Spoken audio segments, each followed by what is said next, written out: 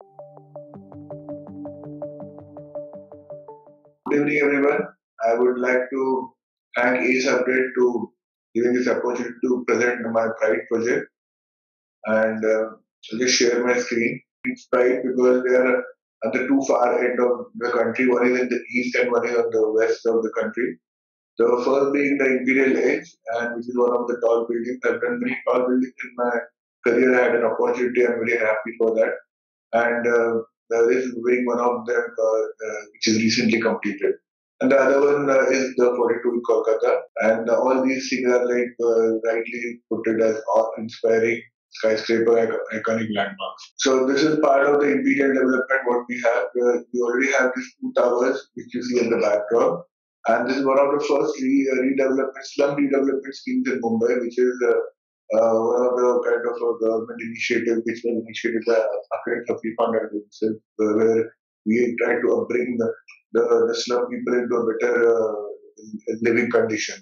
And as part of the slum redevelopment, then you have this the sail towers coming up there. So this project is part of that entire development. Where at the backdrop you see these two big towers, which were the first iconic tall buildings in the one of the tallest buildings in India for a long time in 2010, and later on was surpassed by other tall buildings. And in the same development, we have this newly completed tower, if you call it the Imperial Edge. So these are part of all the stakeholders and the consultants who worked on them. So this is the entire complex where on the right left hand side top you see the entire development of what we call was the entire thing was completely filled up with slums. And then these two towers, what I showed you in the earlier picture, where this which had come up in 2010. And is the one marked in the red is the newly completed tower, which was commissioned in 2020. So if you look at this right, left hand side bottom corner, the entire the orange color building, what you see are the slum building, and then we left with a very small pocket right at the end of the entire development. So and hence we called it edge because it's actually happening at the edge of the property. So the challenge was to how to do the circulation and mitigate things. So what we did, look at the right hand side image. Since the entire space, the surrounding roads were used for the existing slum dwellers with the rehabilitated buildings. The remaining area, what was left only for the same purpose, was the front road, and that's it. And so that's the reason why what we did was to look at the red line, we took the circulation and drop off inside the building itself. And once we took it inside, then we had to see that how it has to be captivating and it has to give that awe-inspiring large, lobby feeling. And since this was part of a luxurious scheme, we had to make it really grand and different. So this was how we did it. So when you come in, and since the site was so small and with a restricted area, though we had to recommend almost 200 car park, we took car lift and a mechanized system and did a mechanical puzzle car park for 200 cars. And at the ground level, since we had to create a large, nice, grand entrance lobby, which is also like a drop off for the main area of the lobbies. And this is how it looks. So in the and that's the reason why we took the height as 12 meters height. So this entire lobby was 12 meters high when the drop off was happening, with all the cars also going into the car lift at the same time, also acting like a porch. So these are the existing actual images of the lobby today, how it looks, and where on the left hand side, what you see the outside area which we have beautified it so it looks nice when you're standing in the pool. And too far in, you can see the two car elevators where which take the car on top into the personal car park where once you get dropped off. And at the top, you have these nice, beautiful light fixture which have been specially designed and curated, and they're almost like a ton in weight. This is one more image of the existing lobby, how it looks today. This is the success system which I would like to show you because there's a very speciality of this building because at the ground floor, like I told you, we had this entire space for the drop off and the high triple height area what we have. I mean, another four times high area what we had for the pool. And all the columns and structural system had to be kept on one side while the remaining area was to be left out for the porch and the large driveway. At the same time, the same space was also to be used for the car park. So the entire car park is happening in this big void what you see here. And that's the reason why this is how it looks at ground floor and at the typical floor is the void where the parking system happens. And the beauty is that once after the parking system is over, when you look at this entire section of the building, where the entrance lobby gets over 12 meters down below, and then the remaining portion on top up to almost 60 meters in height, we have this parking tower. And on top of that, we have a nice clubhouse. So where the parking, like what you see on the right hand side, the bottom the image with all the columns on one side with the parking happening within that. And then on top of this, we have a large open area we've created. Again, that again made we made it almost 8.2 meters in height, so that we could get a nice swimming pool with openness. Since it was a very, very restricted site, we had to keep everything together within the building and try to give the openness. So here, what is happening once the parking system was over, we had to give these girders and deep girders. This is the uniqueness of this particular project, where you see the blue color suction system is all happening in the horizontal direction. And to create that large open space, even the central area where we have put the pool, so that you can have the openness, you have the pool deck.